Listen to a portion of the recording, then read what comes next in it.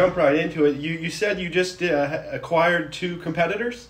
We're enjoying the Trump economy for what's left of it, and it's been very, very busy and has been for the last 5 years. And then my competitor just finally got a hold of us because he was worried about what the new administration was going to do with the economy, and so I'm a little more optimistic about it. So I agreed to purchase. So we went round and round for quite a while, and finally arrived at a number we could live with. And yes, we purchased. He represented 2 of my competitors, so it was basically two companies in one. And then so that allows us to take over the entire market in the Midwest. And they would always, because they've been around for quite a long time, not as long as we have, but almost as long, they always kept our prices artificially low. By eliminating that and absorbing them into us, now the cost of hammers should go up, will go up, and that's really why I bought it. Not because we like their hammer line. No, we will dissolve that hammer line, and it will just be ours then. So that's it in a nutshell. Very cool. Well, congratulations on that endeavor finally coming into fruition. And so you're 25 years in the running from what it looks like with American Hammer? No, I've owned it for 35 years. 35 years. Okay. I bought it at 20 years old. I'll celebrate my 55th birthday this year. That's cool. Well, congratulations again. So then, and are you coming to the Made in America celebration this year in October, right? Yes, that is the plan. Less excited than I was a year or two ago because, again, forgive my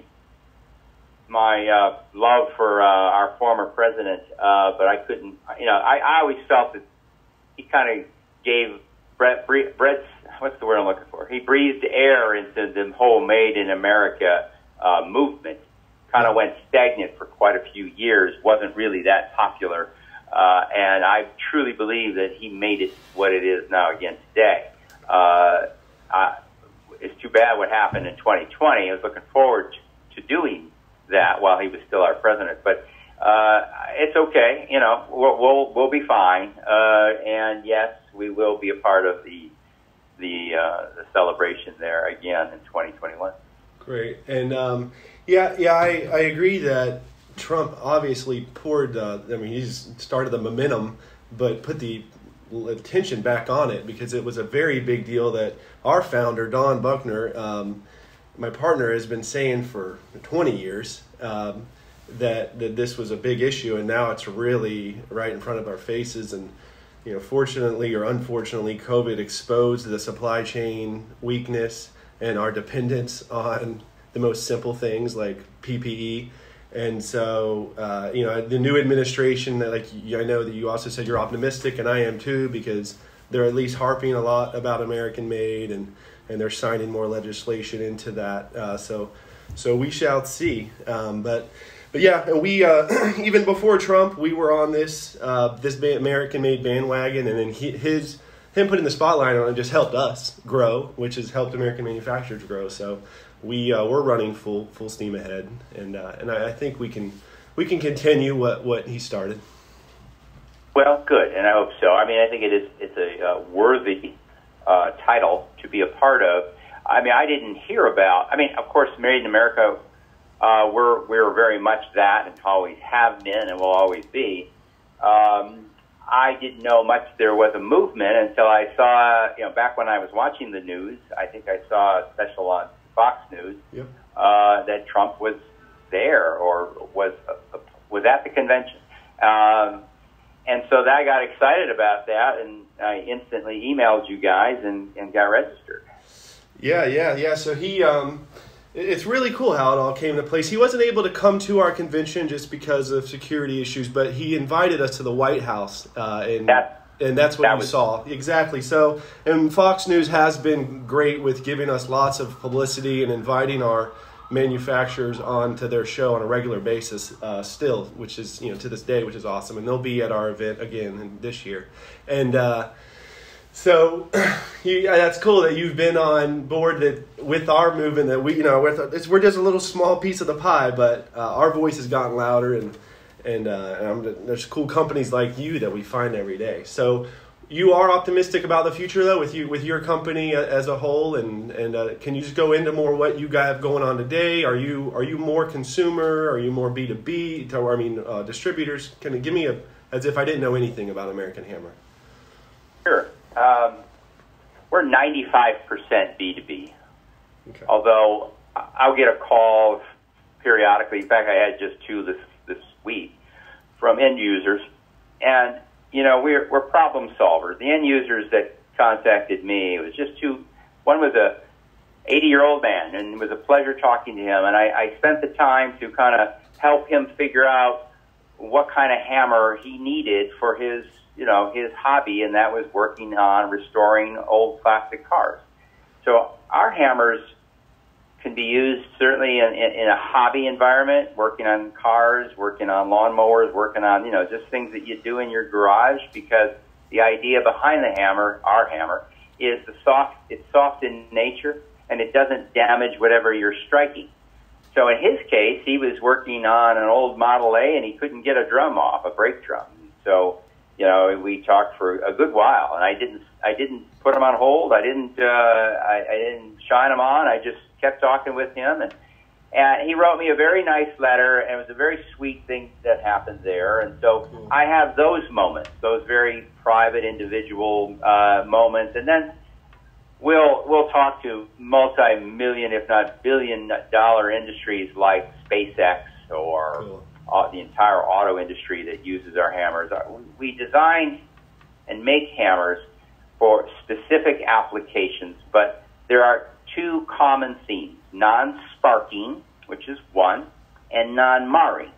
Not always do they apply to one application. So in the case of, for example, the nuclear power industry came to me years ago and said, listen, we had a hammer, not yours, it was a dead blow hammer, that the contents spilled out into one of our reactors during a maintenance application. And the thousands of little BBs that we can't account for worked their way down into the turbine. So we had to shut down the reactor, turn on the other reactor, which wasn't due to be turned on, and cost us $9 million. So then you make a dead blow hammer that has an exact amount of moving material inside the head in the event it was breached. Took a few years to design because a dead blow hammer basically works on inertia. All the little thousands of BBs, as you raise the hammer, goes over your shoulder, if you will, and then as you swing down to hit, it then takes that inertia and strikes the material that you're hitting, and it causes what they refer to as a dead blow. So we had to be able to have moving material, but the goal was, if it ever, in the unlikely event it opened up, they used it too far, what have you, they would be able to retrieve an exact amount of material. So, and they had to be able to do it with the simplest means. In our case, it was a magnet. So we designed a dead blow hammer that 14 washers slide back and forth on a shaft, and if it opened up the cavity and they fell out, they would be able to retrieve 14 still washers with a magnet. And so that made that hammer FME compliant, foreign material extraction compliant. There's a whole movement of that. Who knew? I knew. So that's the extremes. You have the 80-year-old hobbyist that you spent time with, and then you have the designs that you've spent years to come up with and solve a problem. Correct, and everything in between. And if I may, another hammer was born out of necessity the other day. It was for the cryogenics industry. And I'm like, well, cryogenics? All I can think of Ted Williams freezing his head. I don't know anything about cryogenics, and it took me a while to understand what cryogenics was and how it applies to industry. And it's basically taking gas and then supercooling it to a cryogenic state so it can be transported to industry, be it nitrogen, hydrogen, helium. If you go on, it's about 9 different cryogenic gases.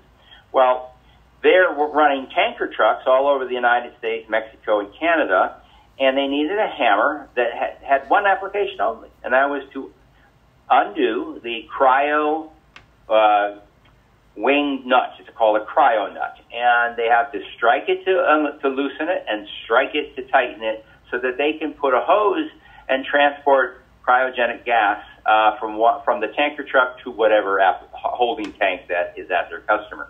And they didn't have a hammer for this because they were dealing with 400 degrees below zero. Who knew? And so they came to me. We designed a hammer basically the same way you and I are talking over the phone, using a GoToMeeting type application, and we're designing it together.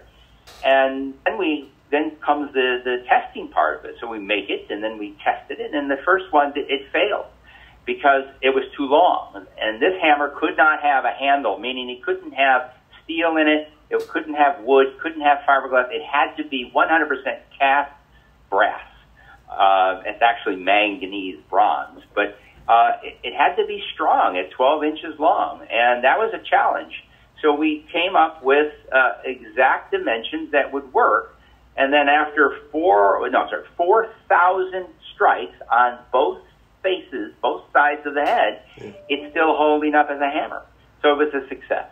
One was not, second one was, and now every single, these are companies called Praxair, Airgas, the Keenan Automotive Advantage Group, Keenan Advantage Group. These are trucking companies, these are gas companies that use trucking companies to haul their gases, and they needed a hammer, and that's what we designed, and that's what's working. And now there's one of our hammers on the back of every tanker truck, all 28,000 tanker trucks that crisscross North America.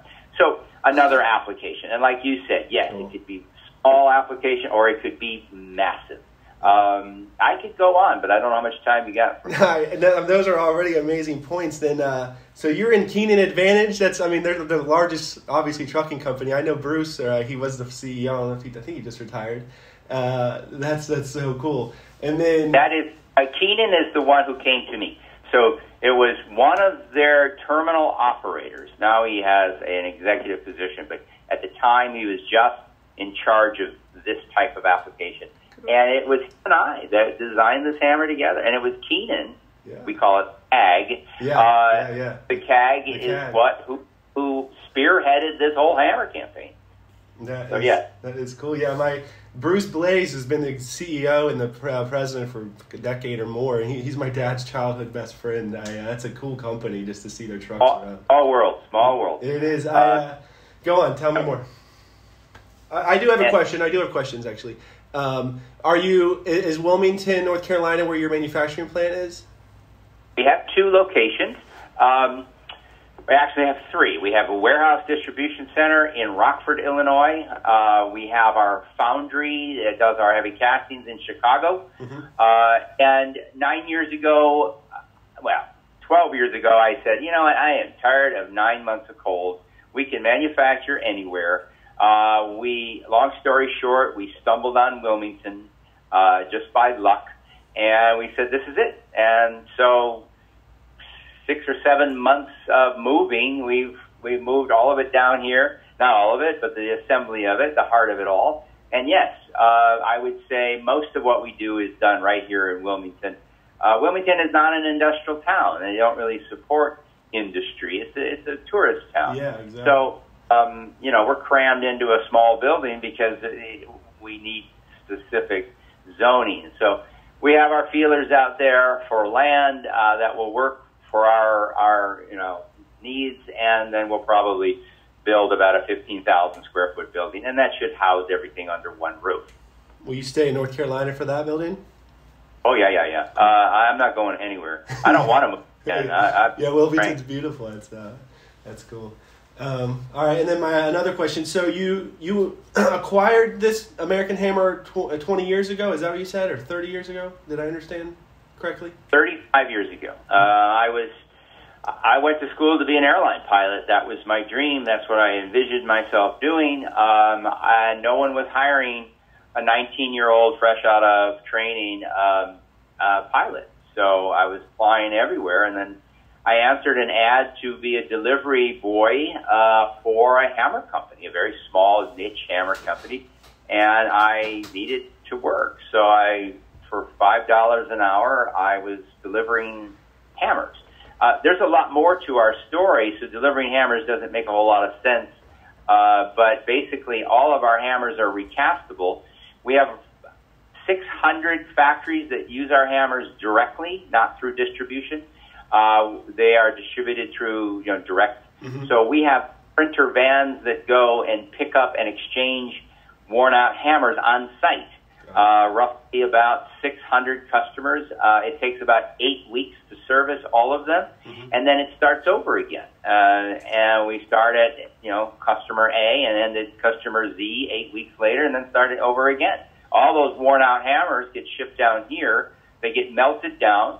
The handles are inspected for reuse, and then heads are repoured, and then go out in giant crates to the warehouse, and then the cycle starts all over again.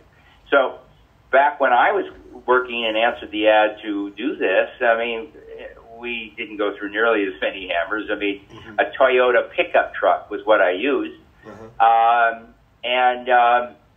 I would go to the handful of accounts that we had and exchange hammers on site. The concept was still there. It just was very small. Mm-hmm. And then, being a 20-year-old, I fell asleep at the wheel, and I ended up end over end with this truck with hammers spreading all over the interstate, and totaled it and didn't die. And the owner at the time was so upset with me, and I made an offer to purchase. And I caught him at the right time. He was pissed off. Wow. So I scraped my money together and sold whatever I had. And back then, banks would loan 55%. So I had to come up with the other 25 and did. And at the same time, I had accepted offer and ready to roll. I had a job offering from Delta. So I had to make a decision. And I decided that the hammer was for me. So we went from, making about 70 different kinds of hammers to 680 as of today.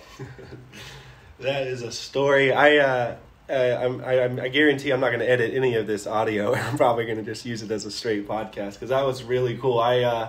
It's just profound that you made that decision to. Do I become the airline thing that I wanted to become, or do I follow this entirely just endeavor of being an entrepreneur? You obviously have a business mindset because it's so hard to run a company and make it grow like this. When I interview very unique executives or CEOs like you, it's cool to listen to how you process and analyze everything. It wasn't any formal training. I had a good father. I had a father that was a business executive. Mm-hmm. I would go on his trips. I lost him at I was age 15. He was 40, and that was in a car accident. Mm. But for the short 15 years that I had him in my life, I watched, I listened, and I learned. And he was very savvy. A lot of it is blessing. I don't want to call it luck. You're blessed. Yeah. You treat people as you wish to be treated. You're honest, and the better you are, the better you get. So, and that goes for just about anything in life. Yeah. So I've always been up above board on the level. I've always treated people with honesty, and I believe I've been blessed as a result. Not a wizard of any kind. I'm a problem solver, and I solve them as every day presents new ones, new challenges. And so you survive on that. We're a lot bigger today than we used to be, and that was just having a desire to not necessarily grow, but never to say no. I get calls every day, all week. I got a guy just today who wants to make a special hammer for his family tree, to hang it above his mantle in his house, and wanted to know if we could make the head for him. Now, ordinarily, I don't sell a head; I sell a hammer. But I didn't say no, and that project will turn out to be a beautiful project for him. We won't make much money on it, but it's not always about that. And so, again, every day is a unique situation. If not saying no, yes, we can.